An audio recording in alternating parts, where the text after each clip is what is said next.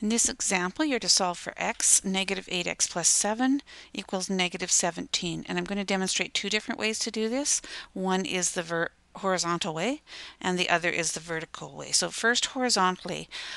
And you'll remember, because we've got two different operations here, we've got multiplication, we've got addition. We're going to first deal with the integers here, because addition, when it comes before multiplication, when we're solving equations only, not when we're dealing with order of operations. So in order to eliminate these integers on this side and put them all on the other side, we're going to subtract 7 from both sides. So we will only have integers on the one side. So here, because this is equal to 0, I can just get rid of that. Negative 8x plus 0 is the same as negative 8x. And then I've got is equal to negative 17 minus 7, so that's going to be negative 24. Now I have multiplication. And so in order to eliminate the negative 8 times x, I'm going to divide by negative 8. So negative 8x divided by negative 8, and I'm going to divide the other side by 8 as well, negative 8. So these are going to cancel each other out, and I'm left just with x, which is exactly what I want to be, where I want to be.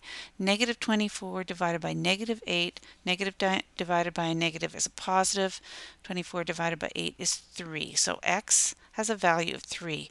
Let's take that and substitute it back in the original equation.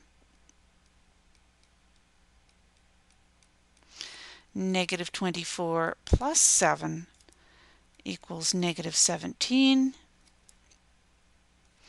And negative 24 plus 7 is negative 17 equals negative 17. So that is correct. And I'm just going to show you how some people like to do this, which I sometimes call the vertical method.